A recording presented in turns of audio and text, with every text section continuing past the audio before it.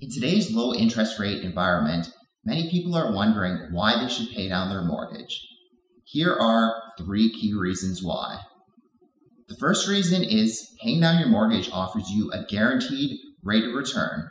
Unlike investing, where you don't know exactly what your rate of return will be when you're investing in a stock or a mutual fund, with your mortgage, you know that your rate of return will be your mortgage rate when you pay it down. The second reason why it makes sense to pay down your mortgage is because of low rates.